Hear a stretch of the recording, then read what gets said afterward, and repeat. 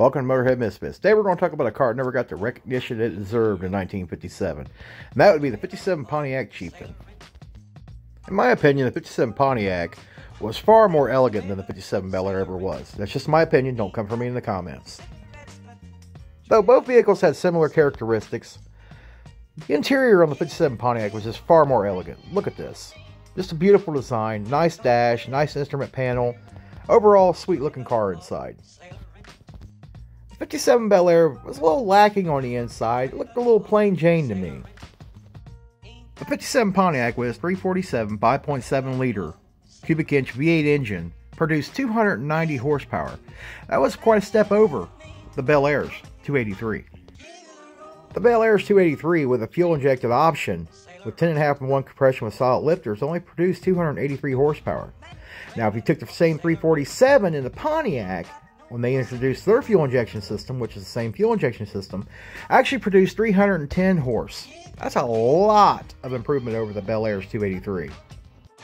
I believe the Bel Air gained popularity because it's only $2,200 brand new, and buying a 57 Pontiac Chieftain would have set you back $2,700 at the time. Being that both vehicles were built on a B-body platform, they were very similar, but had a lot of subtle changes. Definitely made Pontiac stand out a little bit more than the Bel Air, in my opinion. From its unique speedo to its bigger displacement, higher horsepowered engine over the Bel Air, can't understand why this car was overlooked as a collector car. I mean, look at the tail end of this car, rocket design. You have to admit, the 57 Pontiac was a beautiful car. I believe Pontiac might have overindulged with the chrome, because there was a lot of chrome on the 57 Pontiac. Boy, it sure does look nice. After looking and seeing this car in person, thinking this thing was overlooked as bad as it was, not being sought after as much as the 57 Chevrolet, kind of makes you wonder why.